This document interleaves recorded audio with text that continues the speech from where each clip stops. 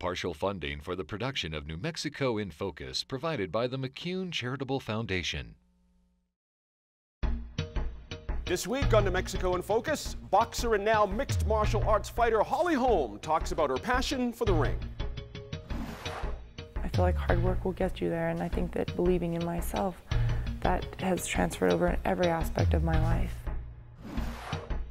And the Line Opinion Panel looks at a quest by Jemez Pueblo to reclaim the Valles Caldera Preserve. New Mexico in Focus starts now. Thanks for joining us on this holiday weekend. This week we talked with Albuquerque superstar Holly Holm in an interview we taped not long after her bout last April. Ms. Holm has been called one of the best female boxers of all time by many sports writers, and NMIF producer Megan Kamerick asks her what drives her to keep entering the ring and why she moved into mixed martial arts. And Megan also sits down with several entrepreneurs from Austin, Texas and Albuquerque to talk about that city's transformation into an entrepreneurial tech hub and whether it offers any lessons for New Mexico.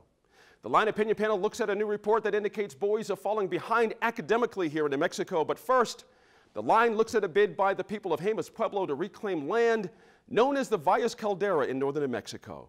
The Pueblo calls it holy and claims Aboriginal title to it.